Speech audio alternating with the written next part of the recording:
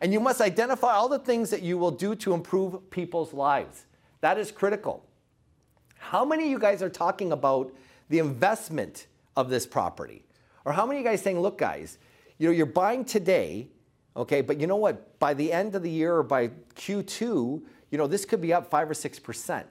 So let's really, let's get ourselves entrenched in buying today, because you're gonna see that appreciation down the road, okay? 85% of consumers look at their house purchase as an investment, okay?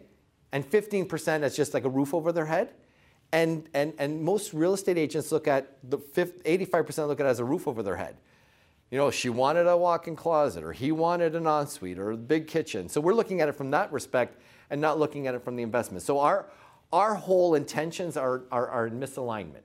So the fact that you're saying I'm all about building wealth for my customers is critical. You're doing something for them, okay?